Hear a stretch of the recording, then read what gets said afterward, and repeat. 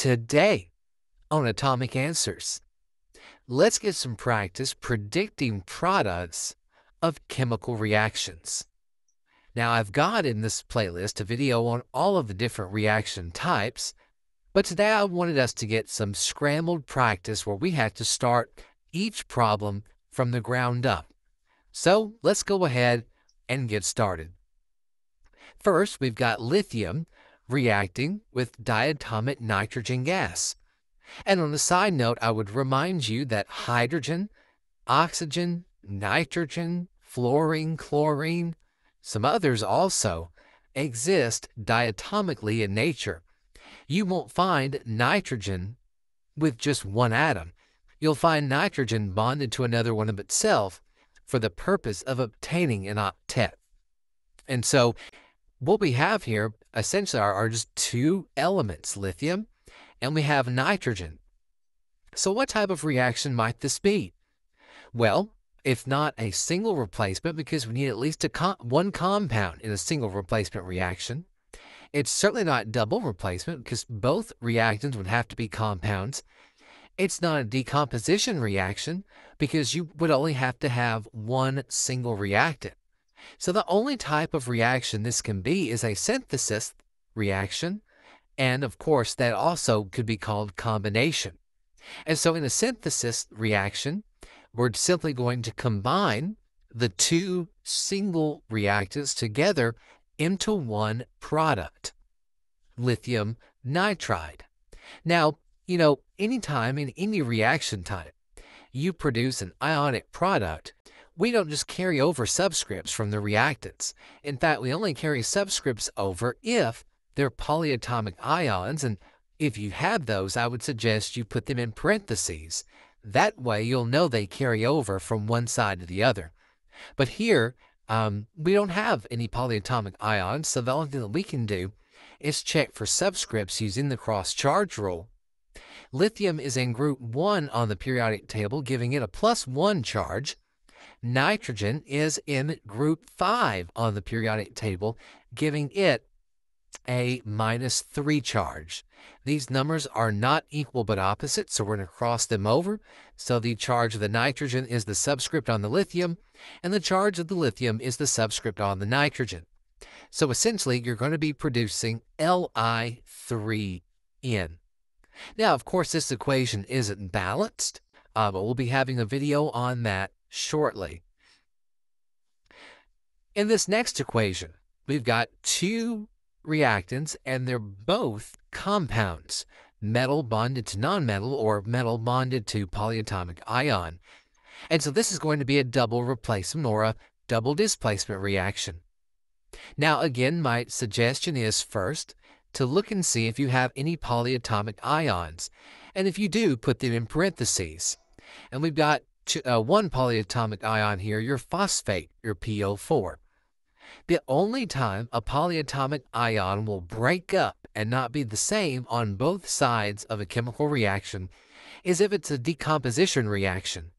So this being a double replacement reaction, you're going to have PO4 on the other side.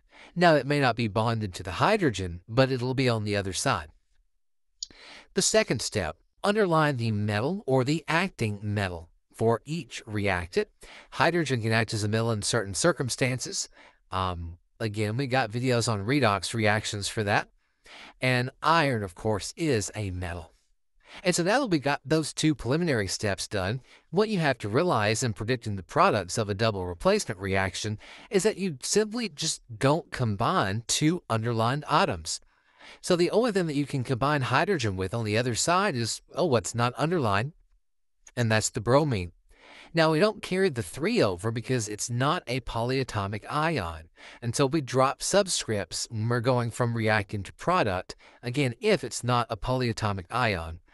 The only thing that the iron can bond with that's not underlined on the other side is the polyatomic ion, and so in this case, the 4 does carry over because it's a part of it in the parentheses. Now it's time for us to check for subscripts using the cross-charge rule. Rule of thumb, if you produce something in that's on the left-hand side of the table and it has something bonded to it on the right-hand side of the table, metal, non-metal, you need to check it for subscripts with the cross-charge rule. So hydrogen's in group 1, +1 charge. Bromine is in group 7, so -1 charge. Good to go there. Now we need to check for the charges on the iron phosphate, which of course is not what it's called because the iron is going to be actually iron 3. Let's talk about why. So iron is a transition metal, and you can't just necessarily get the charge of a transition metal from the periodic table. So what we do is we look on the reactant side for context clues. Now you see here that there is a 3, and the only reason that 3 is a subscript on your bromine is because it was originally, or it still is, I should say, the charge of the transition metal iron. So that's how we found that out. On a polyatomic ion list online, or maybe your teacher gave you one, you look for PO4, phosphate, and again, that's going to have a 3- charge. So in both of these circumstances, the charges are equal but opposite, so there's no need for us to cross over the charges. All right, now let's take a look at this next example. Just like the first one, you have two reactants that are both uncombined with any other element. Now, you do have oxygen that's diatomic, but again, that's a normal thing. Keep in mind, again, oxygen, hydrogen, nitrogen, fluorine, chlorine, some others are going to exist that way in nature. And so we have two uncombined reactants, and this is also going to be a combination or a synthesis reaction. And in that circumstance, we, well, just combine them. But again, we produce the ionic product. We have to check for subscripts, only use the cross-charge rule. You can't just blindly carry a subscript over unless it's a polyatomic ion. So aluminum is in group 3 with a 3+ charge. Oxygen is in group 6 with a 2- charge. So the charge of the oxygen is the subscript on the aluminum, and the charge of the aluminum is the subscript on your oxygen. That's going to form aluminum oxide, Al2O3. There's no hint in the name of an ionic bond as to what its subscripts are going to be. And finally, this is an interesting one. We have a single reactant, and it just says plus heat. So this is going to be a decomposition reaction.